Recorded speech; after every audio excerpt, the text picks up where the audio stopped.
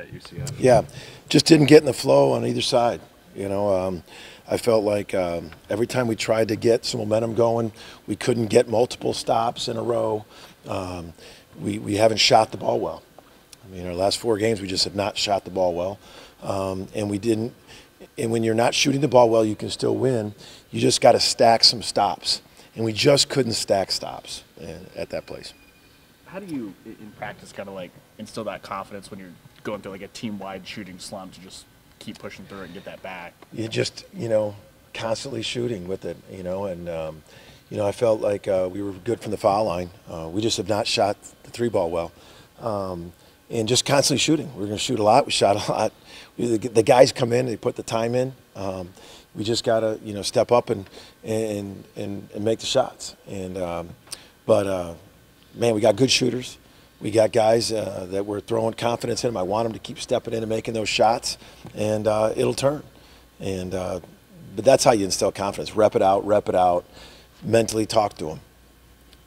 It seemed like the last couple of games there's been a lot more fouls called, a lot more free throws. Have you noticed that? Just a difference in the way the game's been officiated?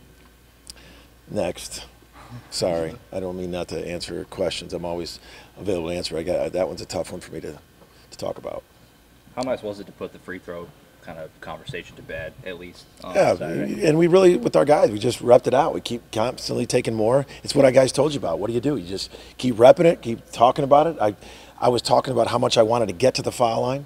And when they hear their coach saying, man, we got to get there more, it means you have confidence in them. So I think we're 18 for 22. Coach, is there anything that you saw pregame, maybe during warm-ups, that indicated it might be an off? Nothing. Guys were ready. They were so locked in, fired up. Nothing. How great is the sense of urgency being back at home twice this week, knowing that you went 0-2 the last time you had this opportunity? Haven't talked about that from the past, but we've spent a lot of time talking about BYU, and I'm excited to talk about a couple questions with them because they're elite. But our guys, whether it's road or home, our guys know that our prep is a big part of it.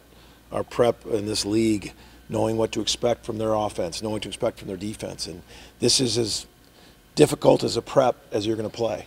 As we get in talking about BYU, they run their offense as fluid as anybody in the country. It makes basketball savants excited when you see their offense. The amount of shooters they have, they're one of the top. I think they are 1 or 2 in the nation in threes. I think the Oklahoma fans are going to see that you're not going to stop them from taking them. They're going to take them. You're trying to contest them. You're trying to limit them and push them out farther. But they're going to do what they do, and they do it extremely well. They're older. They run as good an offense. They're 7th in the net, but they're also, defensively, they're also in the top 25. They're good on both ends. They're an elite team. They're a team that can make, after watching a lot of teams on tape this year, they're a team that can make a deep, deep run in this tournament because they guard and they shoot and they're older and they run phenomenal offense. Rosters change so much from year to year. Does it help that Latrey's played them 3 years in a row? Have you asked him about anything? Yeah, we've talked to him, and he knows. I mean, he knows they're difficult to guard because the way they move it, they space it, they're going to shoot it. I mean, they're going to shoot it from deep. They're going to shoot it quick. They play fast, and then their movement and spacing, their bigs can really pass. There's a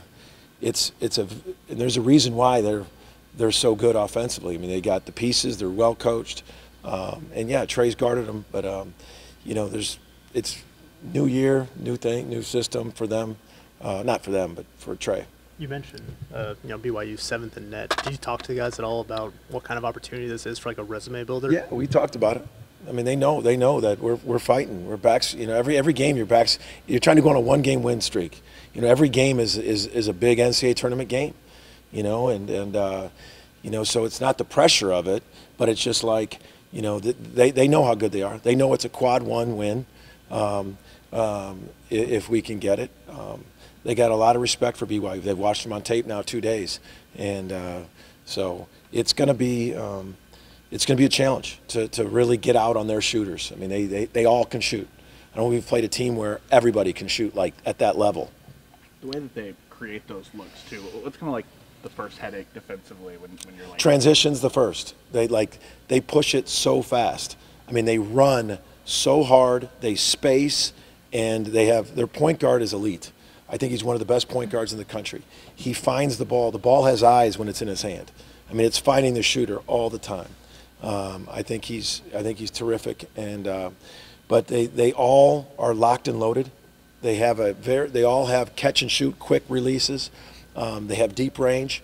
And I think it's going to be a great challenge for our defense. I think the fans are going to see a style of play with them, and we can't hang our head. They're going to hit threes. I mean, you don't average 13 or whatever they're averaging. You're not going to take it away.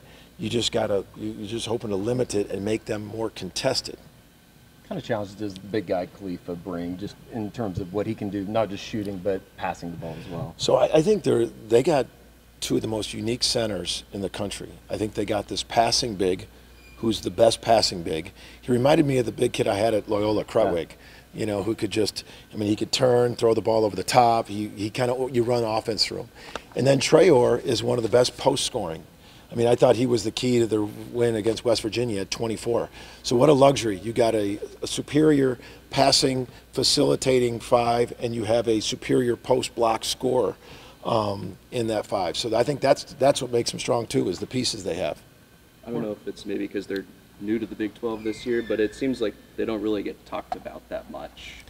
I don't know if it's from the West Coast or what, but I think in our league the buzz is there. The buzz is there. Everybody's, within our circles is talking about, how well they are. They play both sides.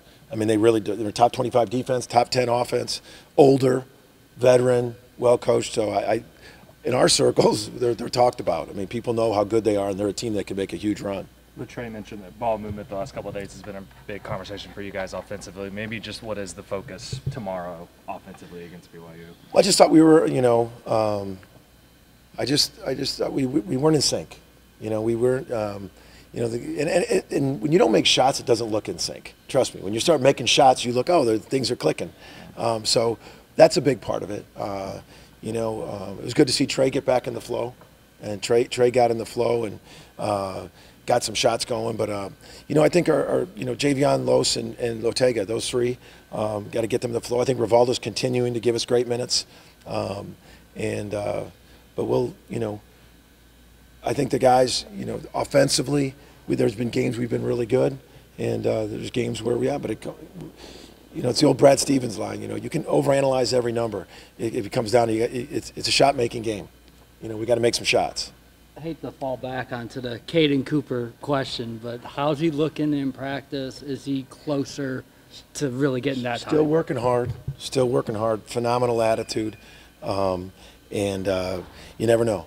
You never know, because I think he's moving. Yeah, he could be, and I just think he's doing really well. He's doing really. We're really pleased with every single day he comes ready to practice and learn, and I think he'll be ready when his shot comes, because his attitude's been great.